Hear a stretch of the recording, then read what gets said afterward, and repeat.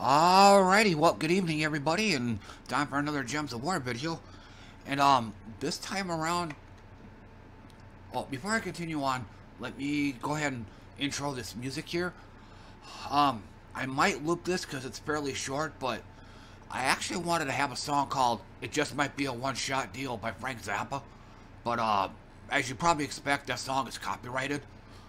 So it's what this, the name of my next group, next group that I built. It's kind of the title of that group is kind of a reference to that song, but again, because it's copyrighted, I won't be able to play it on here. So, and presumably this stuff here is not copyrighted. It's called Night of the Sun. We are many, we are one. So, more Dungeon Synth. Turn that off. So, but let me double check and make sure. But I can't see this being copyrighted.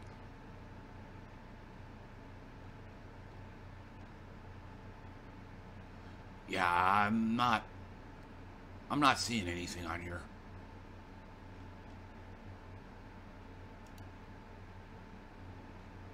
Okay, so let me go ahead and get this going.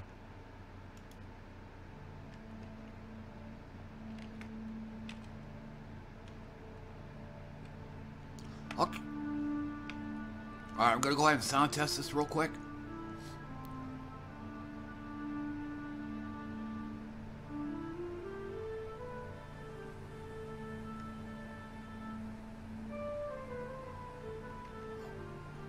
I'm just gonna say close enough on that. So, but yesterday, I could actually show you real quick. Let me bail out of this.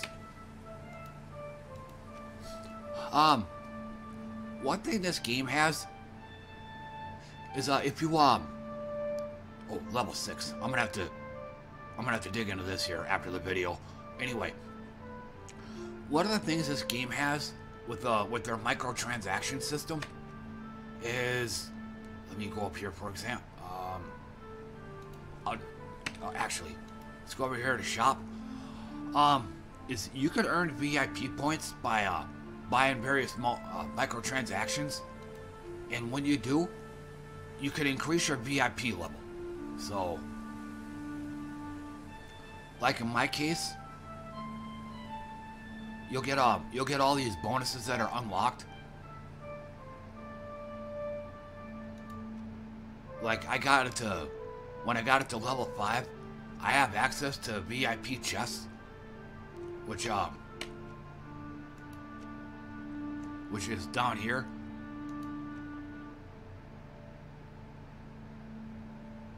And I'm not gonna spend any right now, but these in the upper right corner gems, they're fairly rare, so you don't wanna spend them willy-nilly.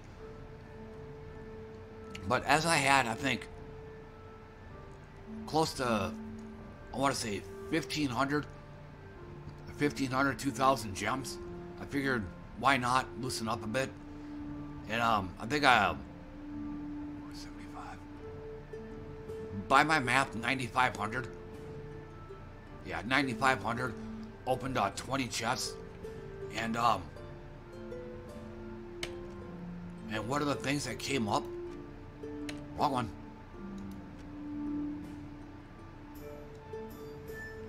And oops. Gotta scroll all the way down here. But one of the things that came up was Ironhawk. And which I've looked around other videos, other web pages, and I'm gonna have to turn that down a bit from my end. Okay. So anyway, but this card here is very valuable for like doing like really low tier runs. Biggest reason is artillery support. It deals 5 damage to all enemies when an ally casts a spell. And that's a spell. Any. Like, it doesn't have to actually deal damage or anything. So, but after experimenting around, so this build here, it's got 2 sister superiors. And one, she starts battles with full mana. And what it actually does doesn't really matter. The big one is gain an extra turn. So what you're able to do is you cast this, and artillery support triggers, dealing 5 damage to all enemies. You know, you got 2 in the group, and Dust Devil here is the same thing. Start battles with full mana, and deals 5 damage to all enemies. So casting this, when combined with this, you're dealing 10 damage to all enemies. So, and then for the banners, I have a Talon banner, 2 additional yellow, and then 1 additional green. And then class doesn't really matter, at least for the build I currently have, and there are variations of this, so you're not shoehorned into just this one build here. But after looking at all these other classes, I found Thief, if you did have a hero in the group, to be most effective.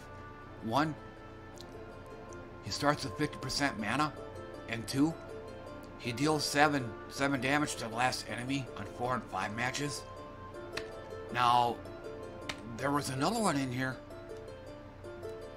called Stormcaller. Almost the same thing, but not as good. Deal 2 damage to a random enemy, but you don't start with 50% mana though. And I don't think there is anything about dealing damage to all enemies or anything like that in here.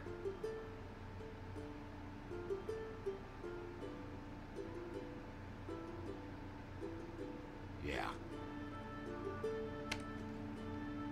So, but again, if you have your hero in here, then the class to go with would be Thief, because again, dealing extra damage on 4 or 5 gem matches, and you start with 50% mana. And I don't think there was anything in here that would be helpful.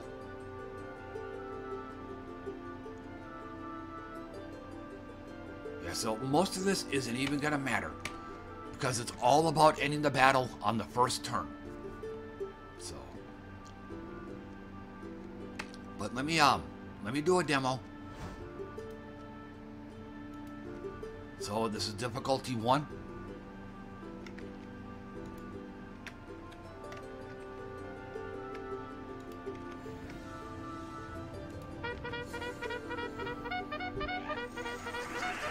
Now, one big drawback to this build is the way it's set up right now. There can't be any monsters in here that have a armor and life total over 20. It's got to be 20 or less. Otherwise, this team becomes less viable. But looking at what we got here, 9 plus 9 is 18. We got 15 total, 18 total, 12 total. So we're good to go. And let me turn my controller on here. Kind of timed out. Okay, so cast her. And then immediately Ironhawk kicks in and deals 5 damage to everybody. Cast the other sister, and same thing.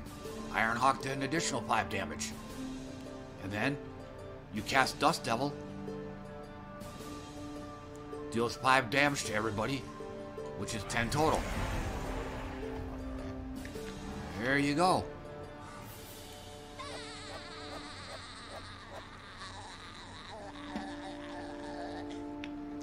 And now, in case the question comes up, well, why would you want to do this battle without a hero, or why would you even want to do these kind of battles, Joe? The big answer, drop rates.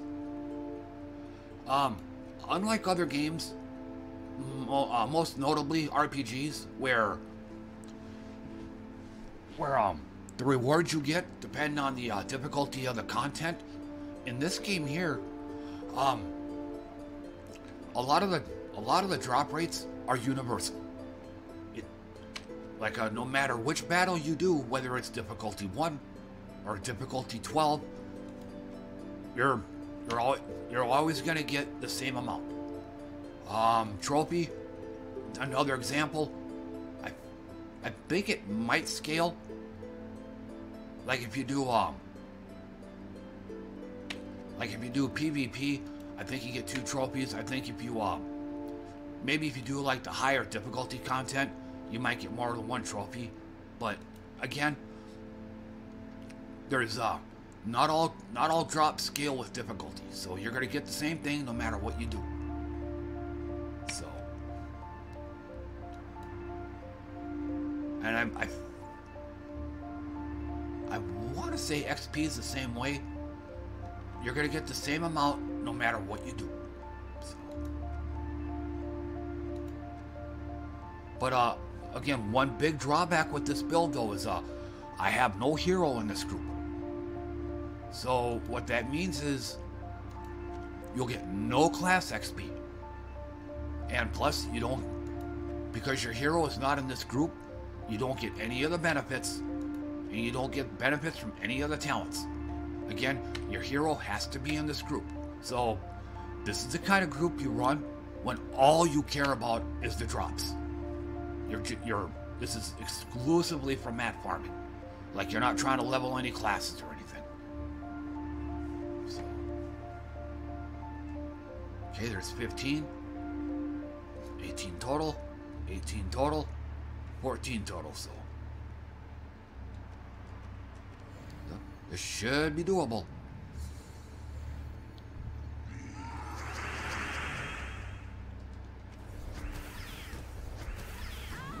There we go.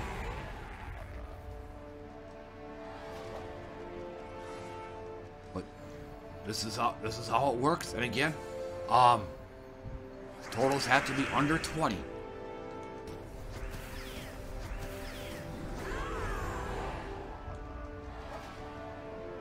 See, same thing. And you're gonna get in this example, you're gonna get this trait stone, no matter which difficulty you do.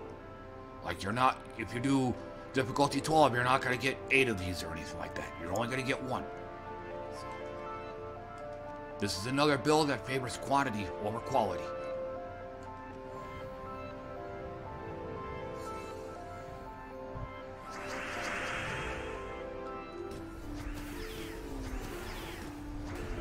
Go.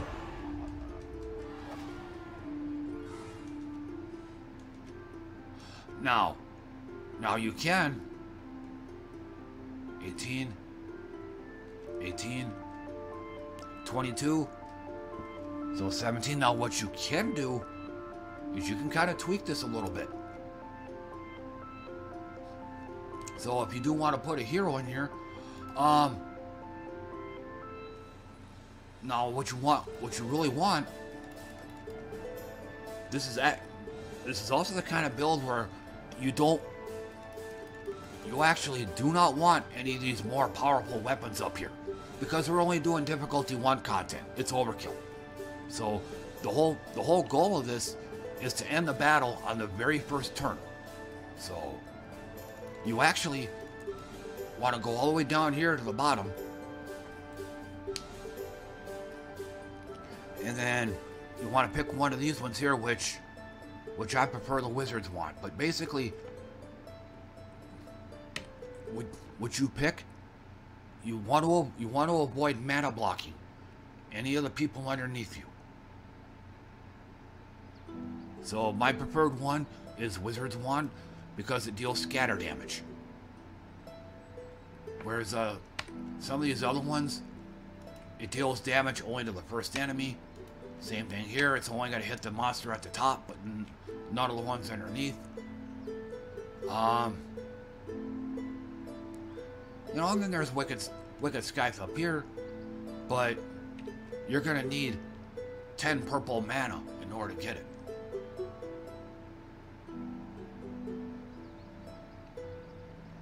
So we'll just say, we'll add that. Now Sister Superior, she doesn't deal any damage on her own.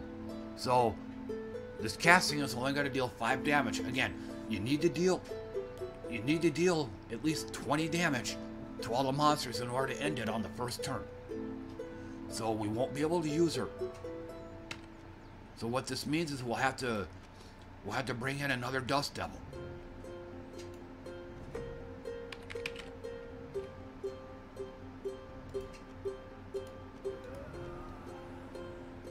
And then doing it like this, it also means we can level up this thief class here. But on the downside with these two, you deal 5 damage, so you're dealing 10 damage, but on the downside, you don't get an extra turn, which means it'll be your opponent's turn, meaning you'll have to wait it out.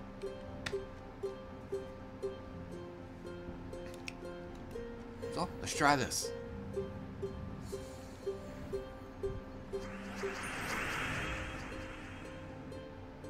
And it also means you'll probably have to look for a... So 24, 19, 18. So she's got 24, so what I have here won't be enough. So... And it also means I'll have to look for a purple match as well. Alright, here we go. So now...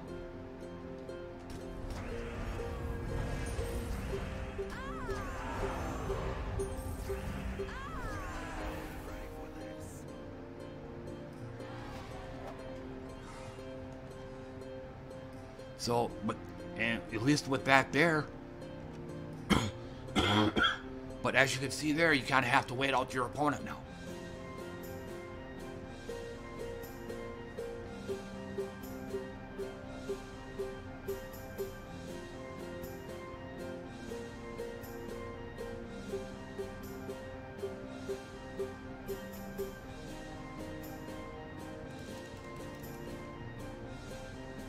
Now, another thing too is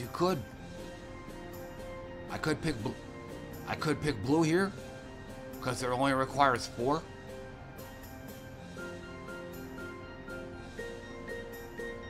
Or I could go with this one too.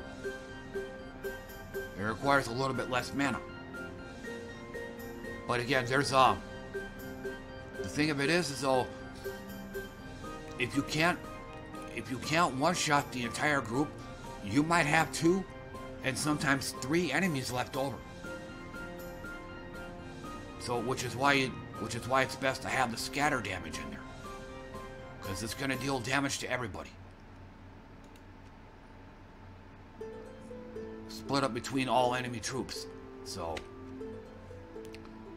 which is why you want the wizard wand in there, and not one of these two.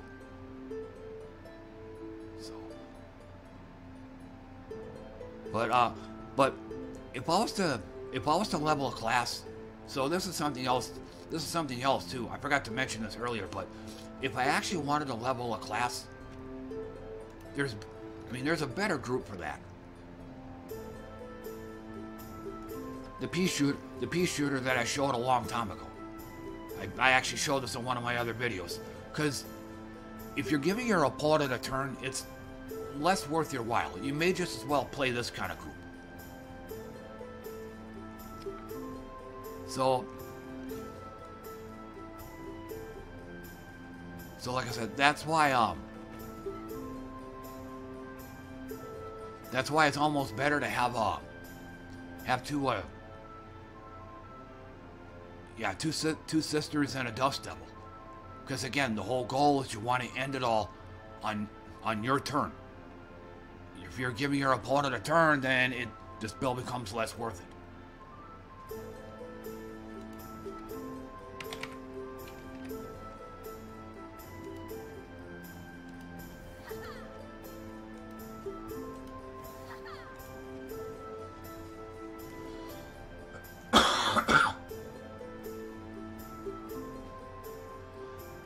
And plus, it would also mean that I would also have to kind of switch. I would have to spread the colors around a little bit as far as banners go. I'd have to have a purple one in there. purple and yellow or something like that. Let's try that again. So let's say purple and... Let's see if I had my hero here. 2 Dust Devils. So we'll say purple and... Yeah, purple and yellow.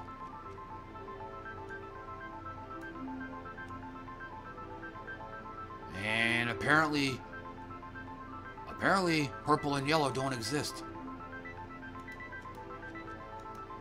So how about purple and brown?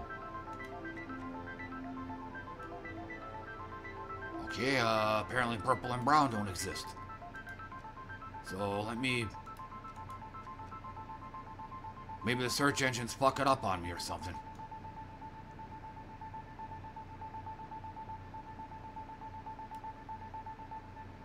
You know, maybe something like this, but...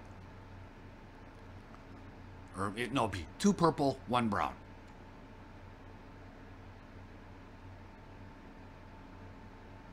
Which, yeah, I'm not seeing it so far. Yeah. Oh, there's one. So it had to be a silver banner, but you kind of get the idea, though.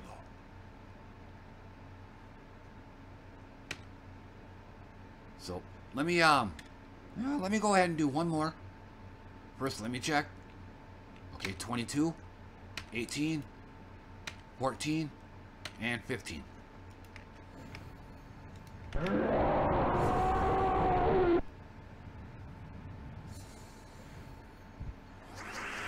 So, when this happens, you'll want to look for either a green or a yellow match. And I'm seeing neither. So, unfortunately, I'm going to have to bail out of that one. I'm going to have to re-rack it. Come on. And it looks like we got lag. It's 9 p.m. where I live, so it's just like clockwork. It'll start lagging around this time of night.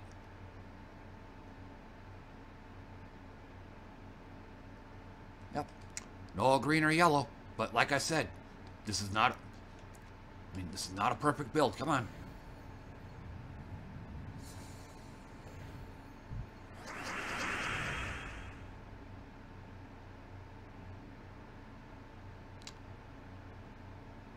This is starting to piss me off. The one time I really want to demonstrate this, the board ain't giving me what I'm needing. There we go. So what I would do is cast that, but then go here.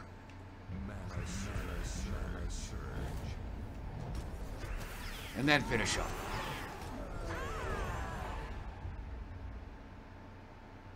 But yeah, we're lagging right now, so I'll do one more and then call it good. But like I said, you want to run with this kind of build when the only thing you're wanting are mats. Like, you don't care about leveling any classes or anything like that.